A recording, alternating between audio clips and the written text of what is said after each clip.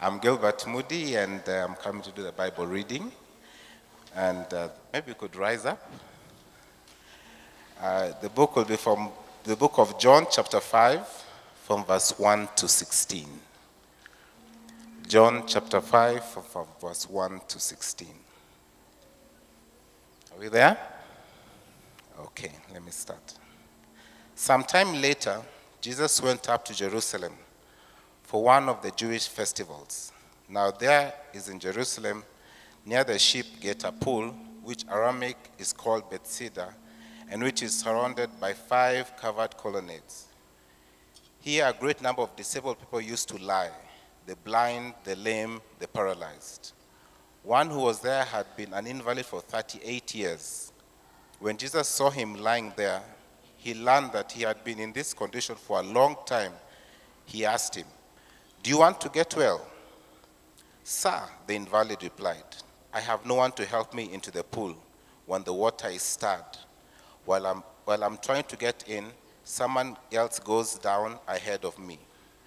Then Jesus said to him, "Get up, pick up your mat, and walk." At once the man was cured. He picked up his mat and walked. The day on which this took place was a Sabbath. And so the Jewish leaders said to the man who had been healed, "It is the Sabbath. The law forbids you to carry your mat." But he replied, "The man who made me well said to me, 'Pick up your mat and walk.'" So they asked him, "Who is this fellow who told you to pick it up and walk?" The man who was healed had no idea who it was, for Jesus had slipped away into the crowd that was there. Later Jesus found him at the temple and said to him, "See, you are well again. Stop sinning, or something worse may happen to you." The man went away and told the Jewish leaders that it was Jesus who had made him well. May the Lord bless his word. Amen. Appreciate Brother Moody. Can I tell you something? You are growing. Bwana kubariki sana.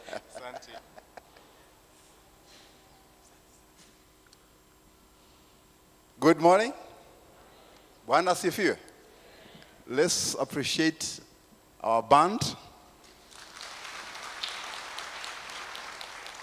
Let's do it differently. Yule mwanaume wa ngoma pale, drums. Pigeni makofi.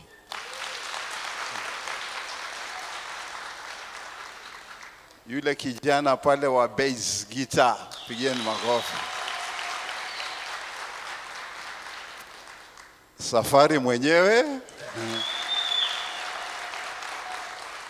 Above all, Bernard. Why am I saying this? I saw Bernard. Ni Bernard ama ni Bernard? Whatever. He grew from the high school. Hii yetu hapa wakati kulikuwa na high school. He used to be, nafikiri CEO chairman. And now see what he's doing. And of course the singers. Tuwapigieni makofi. You may have your seats. Pastor Victor. Most of the time I'm scared to say I work in the finance office. Kulingana na vile dola inaendelea. So without much ado, may I appreciate my wife aje aombe.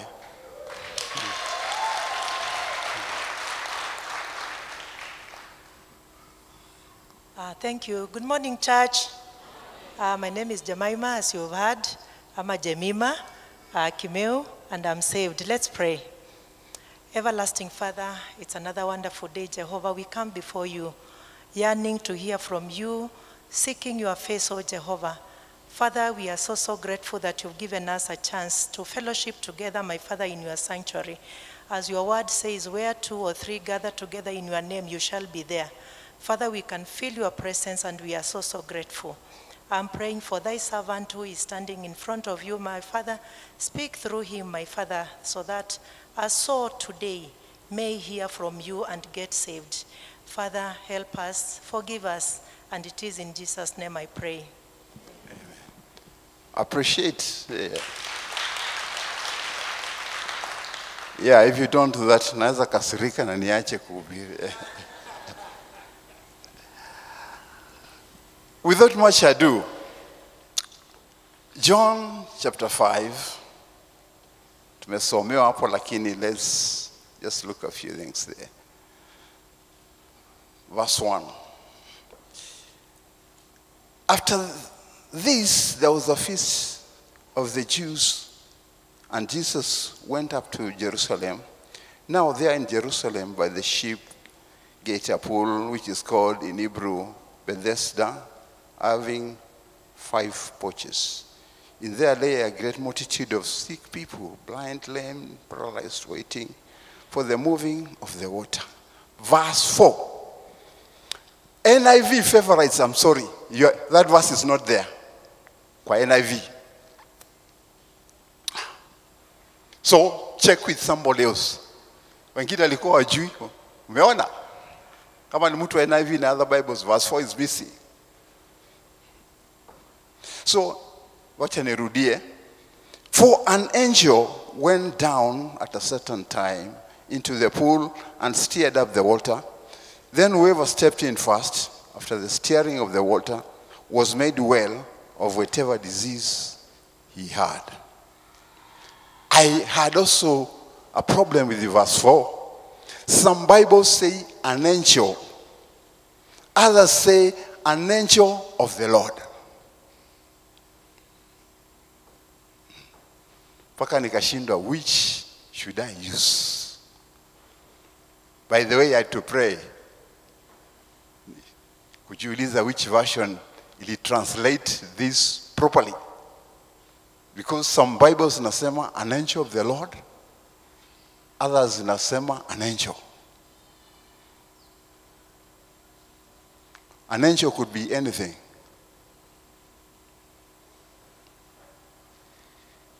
An angel of the Lord is something totally different.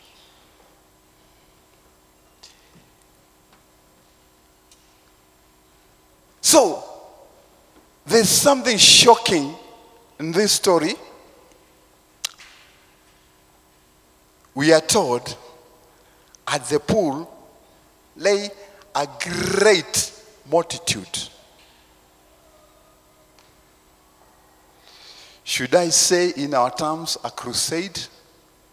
Hello?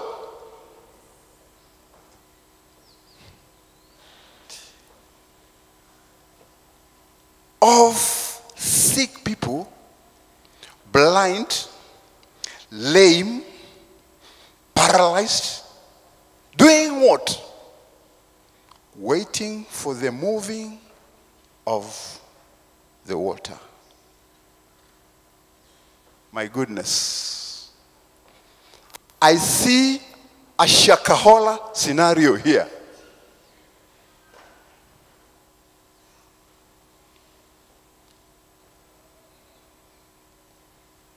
I see a church typical to a Shakahola. When the church is spiritually blind, when the church is spiritually paralyzed, when the church is spiritually lame, you end up with a Shakahola scenario.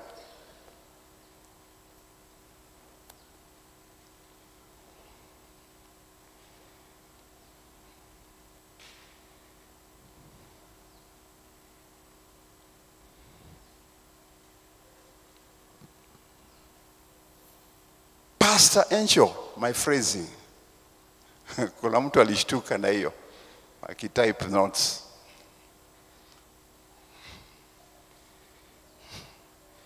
Pastor Angel used to come and stir the water. And only one person out of the great multitude could get healed. Sijui. Okay. Wale walifanya hesabu shule, mikono juu. Hey, I can see kamkono hapa na pale. What theorem do you use? Could you how many people are there in a great multitude? What calculus,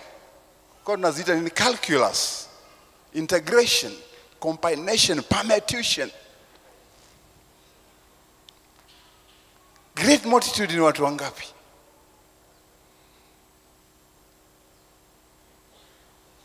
Let's visualize in a crusade. So, Pastor Angel used to come, steer the water, and whoever went there got healed. What about the rest of the multitude?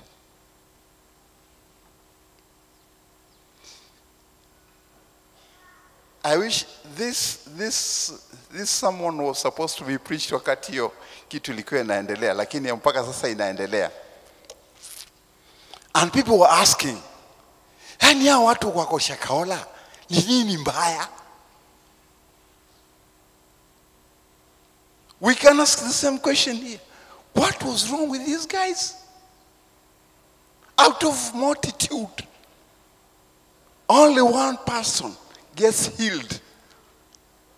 Na tunaambiwa haikuwa kila siku, haikuwa kila saa. It was a certain time, and some Bibles wanasema at certain seasons.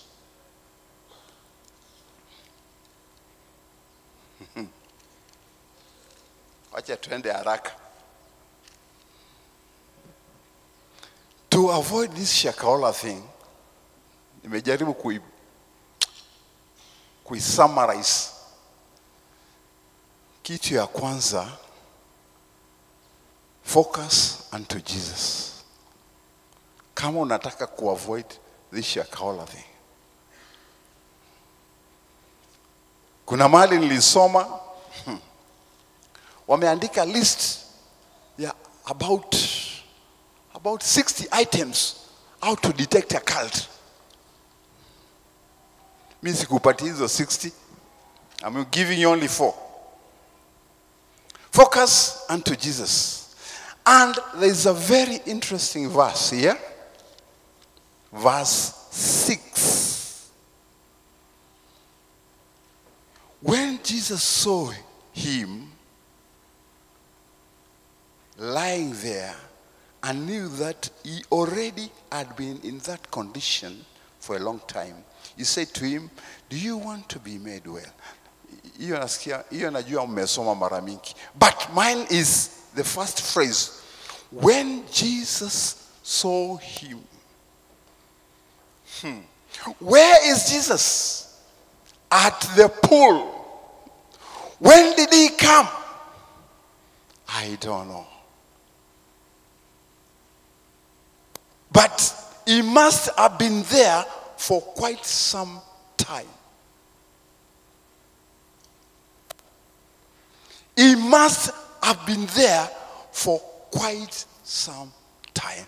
But the multitude, where was the focus of the multitude? This is what you should know. And ask yourself. Jesus being there, still their focus was at the pool, waiting who? Pastor who?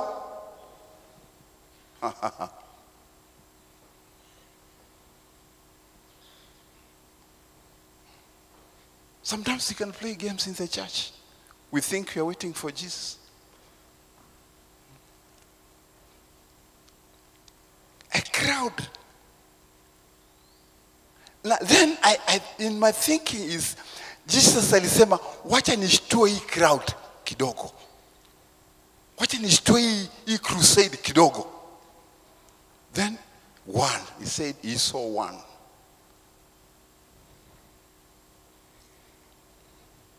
Wacha niwashtue kidogo. Shida yako nini? Kulikuwa na kukakuwa. Unataka kupona? You see, akili bado ilikuwa kwa nini? Kwa Paul and Pastor who?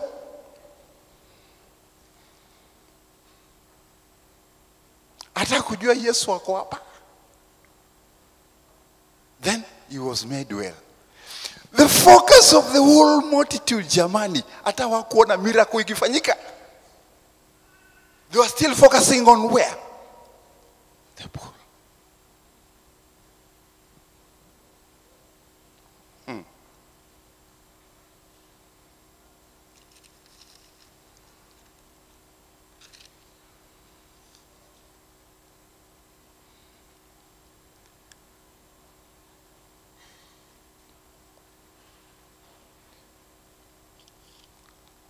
Focus unto Jesus. Number 2. I have a problem with Pastor Angel. He should have directed the multitude to who? Amen. Jipigie makofi ule amesema Jesus. Pastor Angel should have directed the multitude where? To Jesus. But unfortunately, maajabu. Kuna catechist moja tulikuwa naye kwa jeshi. Najua ni Mkamba. Angeweza kusema maajabu, alikuwa anasema maajabu. Maajabu. The king is here, the president is here, but the ministers are absent. Pastor Encho alikuwa na serve nani? Who was he serving? If Jesus can be in the scene and he is nowhere to be seen, who was he serving? Then a big question mark. Who is this Pastor Angel? A big question mark. Business yake ni nini? Shakahola thing. Shakahola catastrophe. When the church becomes blind spiritually, paralyzed spiritually, you don't see, you don't hear, you don't think.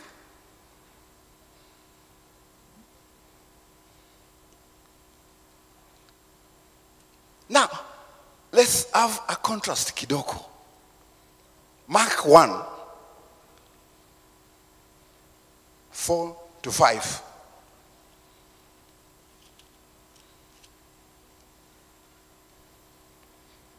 Mark 1, 4 to 5. John came baptizing in the wilderness and preaching a baptism of repentance for the remission of sin. And all the land of Judea and those from Jerusalem went out to join to him and were all baptized in the Jordan River, confessing their sin. Umekamata hiyo? Umekamata hiyo? Iko kwa screen, yeah. Tuende John 1.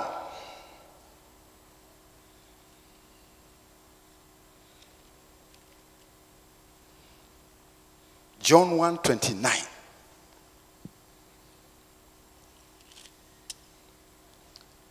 The next day, John saw Jesus coming towards him, and he said, my goodness,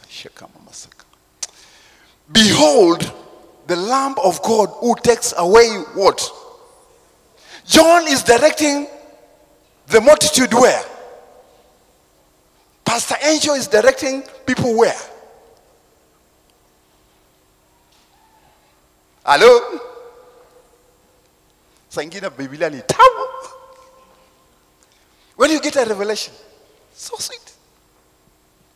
Multitude, a river, water, and Pastor John. Multitude, water, Pastor Angel. Compare and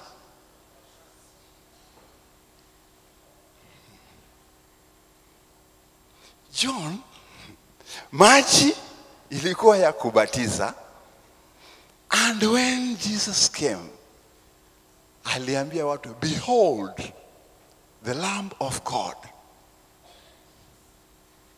Who does what?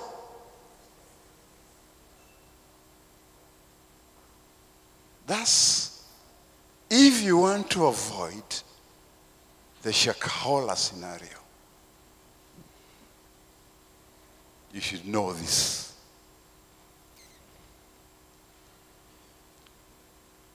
Pastor Angel should have pointed the people to Jesus. Number 3, be in the Spirit. Ama, walk in the Spirit. Galatians 3, very common scripture.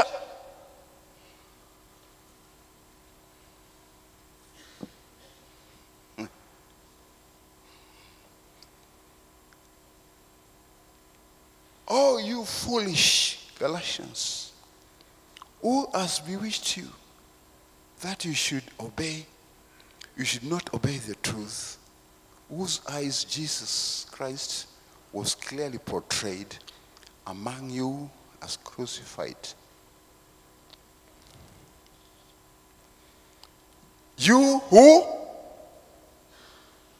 Mbona wengine hamtaki kusema bwana? Tusome Biblia yako hata kama hutaki kusoma. You who?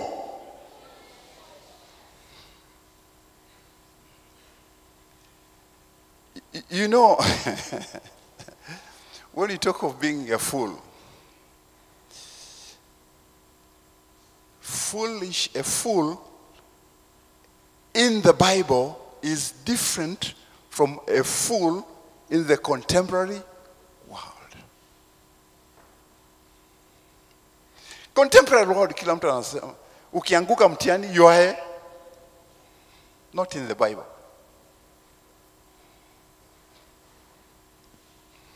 Na sana sana ni shule. If you didn't do well in school, you are a what? Not in the Bible.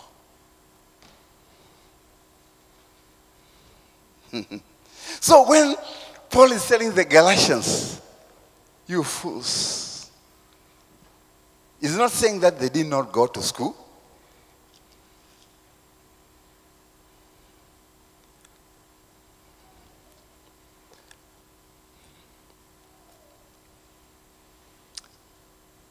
He's telling them, verse 3. This is what he's telling them. Are you so foolish? Having begun in the Spirit, are you now being made perfect by the flesh?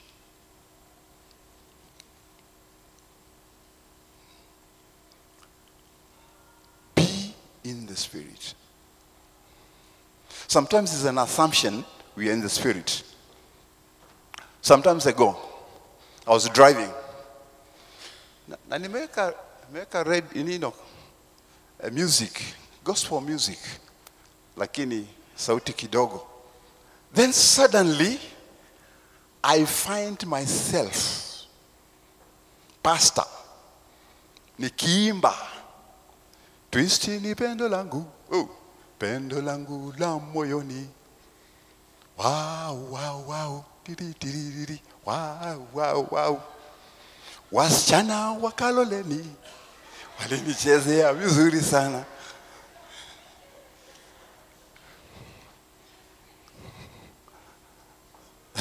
Hizo safari hiyo ujui hiyo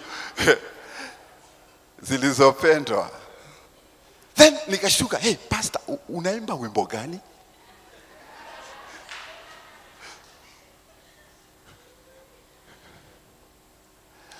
In fact, I was shocked because that song, the last time lisikia, I was in class 4 or 5, 60s. Wakati zilizopendwa kina Kabaka, they were still singing. Na nikifikiria hivyo bado nakuja, wasichana wakalole walinichezea vizuri sana. Wow, wow. Hey. Now.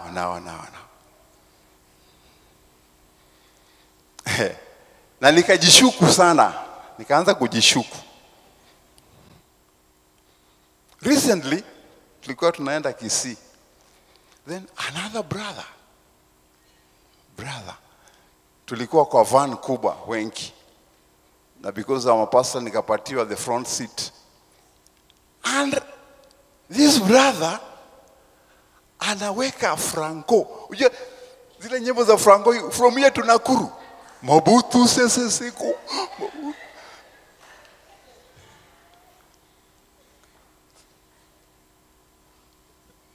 Now, umecheka. This is a signal you are not in the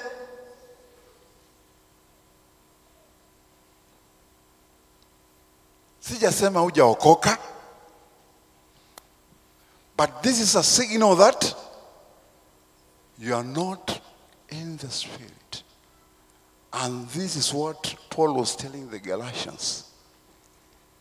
You began in the Spirit. You began with tuna kuabudu. Na sasa unaimba nini? Signal. It is a signal. Ati sikusikia pastor amesema nini? Kaloleni.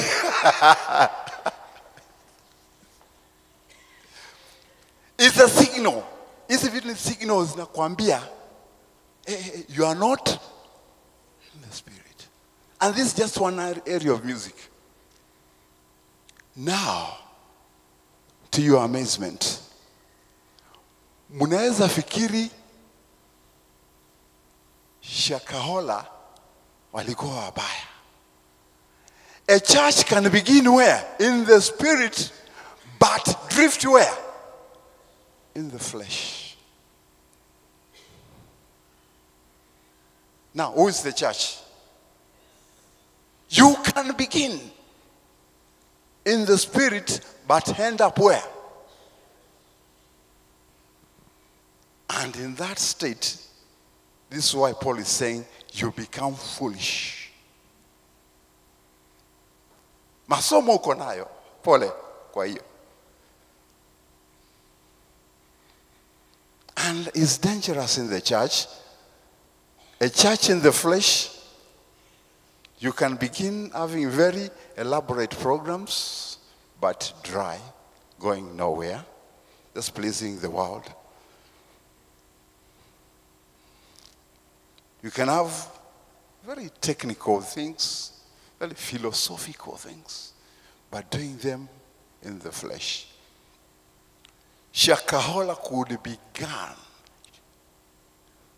in the Spirit, but drift.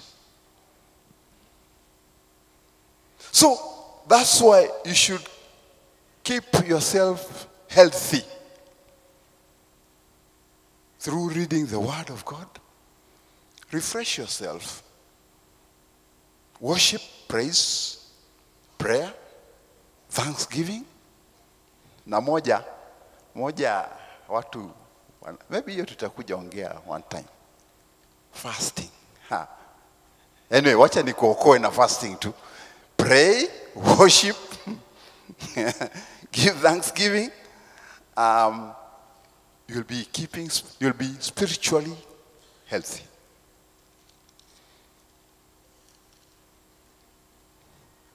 Number 4, develop an analytical mind.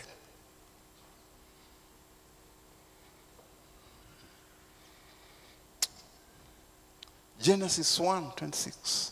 The Bible tells us, you and me, we are image of who? We are not robots. And do you know, everything is in you, only you need to trigger it. You need to jumpstart it.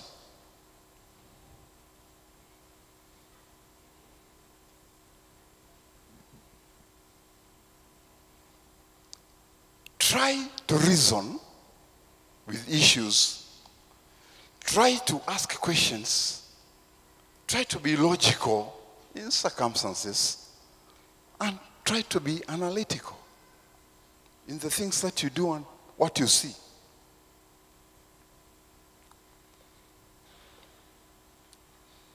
We have Susan, is a girl in class 4. Usiniulize which school. And they are being taught maths. And I really love primary teachers Wa secondary ni sawa, lakini secondary you're dealing with adults. Then the lesson was 3 oranges plus 2 oranges is equal to 5 oranges. Class, repeat after me. 3 oranges plus, tumia ile lugha ya mwalimu bwana. Ongea kama mwalimu hawa.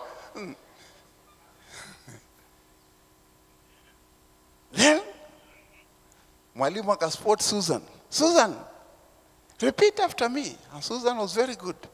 3 oranges plus 2 oranges is equal to 5 oranges. Aha. And that kept ringing in Susan. As she went home, 3 oranges plus 2 oranges is equal to 5.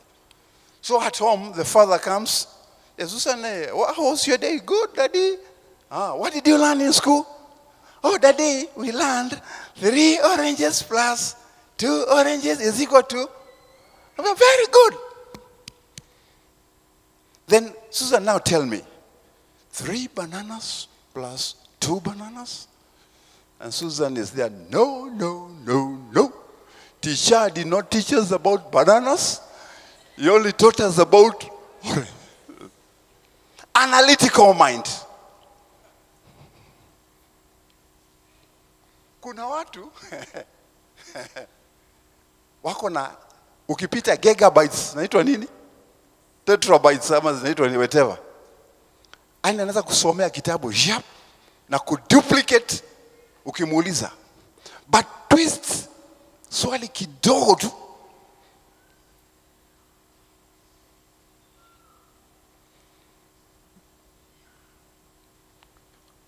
Kuna watu wamesoma. As long as unamuuliza what the book iko hivyo hivyo tu, yes, lakini mtwist kidogo kuisha. Nakwambia hiyo kitabu nilisoma haikusema nini?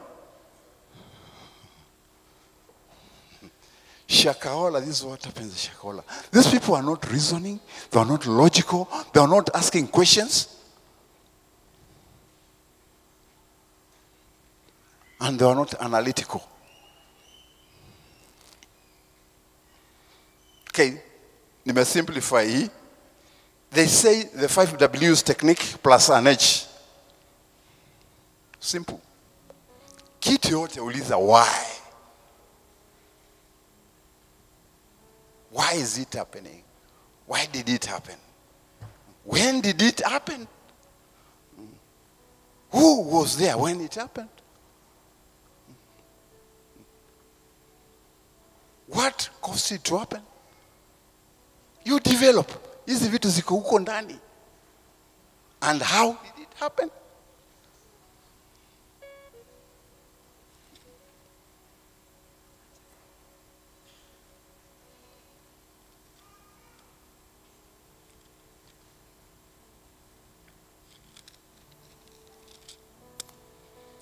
John 1, last scripture, verse 19.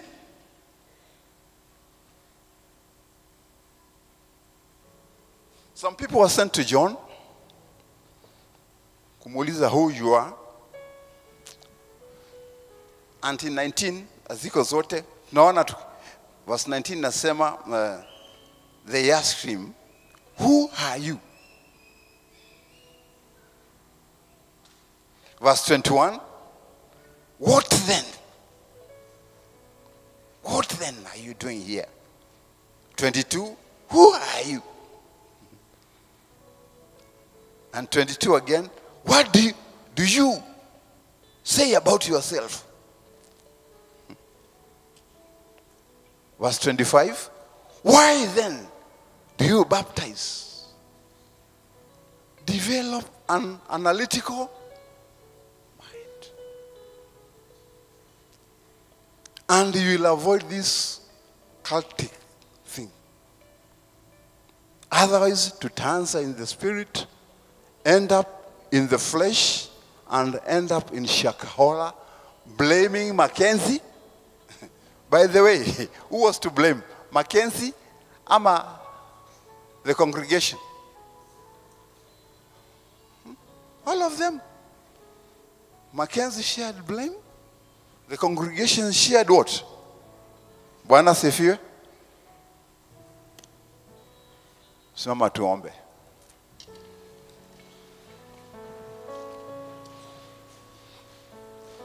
Father, we thank you for your word. Thank you for this wonderful congregation. Father, may your word be imparted into their souls, to their hearts, to their spirits. So, Father, help us to always walk in the Spirit, to always be in Spirit, that we may not fulfill the desires of the flesh. Tusamehe makosa yetu, tujazie mahitaji yetu wale tuko na mahitaji. Bwana, endelea kuwa na sisi, endelea kutupenda na kutujaza. Uwepo wako uwe juu yetu, wacha neno lako likafanye kazi yake kwa utukufu wako. In Jesus' name we pray. Amen.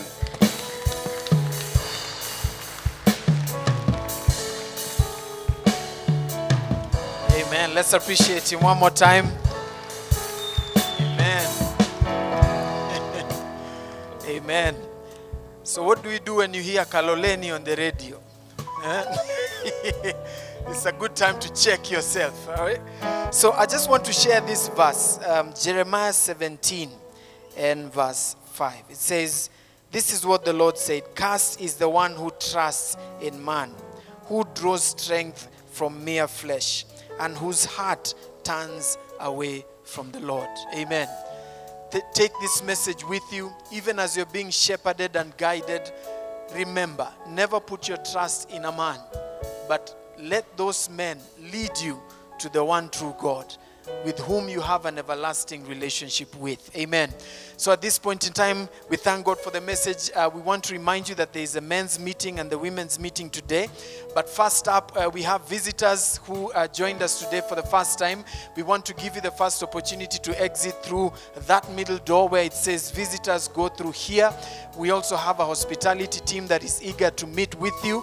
If you have a child in the children's sanctuary, please go and pick them, and please go ahead and enjoy some snacks so that we can get to know you more. So please do that even as we share. But to all of you, may the Lord bless you. Amen. May he be your anchor. May he be your guide, your provider. May your ears be attentive to him, and may you hear him as he leads you and as he guides you. For it is in Jesus' name we do pray. And everybody say amen and amen. See you next week. We love you. Amen.